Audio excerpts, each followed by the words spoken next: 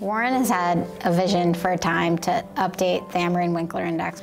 As a plant biologist, a huge part of my research program is understanding plant responses to climate change. And when this index, which matches climate and region to cultivar, was devised, there was a pretty consistent climate. There was variation, but there's a relatively consistent climate. It's very important for Davis to do this and nobody else. This is Davis's work. His concentration on heat summation for grapes was Davis's work, and the destiny of Davis is attached to this. It was very important after Prohibition to have done the Amerine and Winkler heat summation study to guide growers about what to plant where. And it's even more important today with climate change.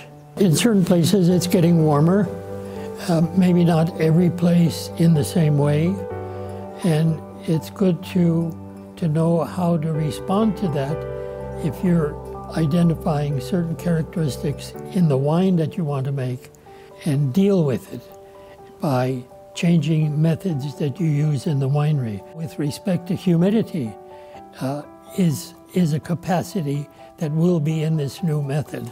Because dehydration is taking place, that is changing things in the composition that you have to deal with as a wine. This will be used on a worldwide scale as the original one was used on a worldwide scale to give winemakers the opportunity to make better wines, more beautiful wines, and more satisfying wines.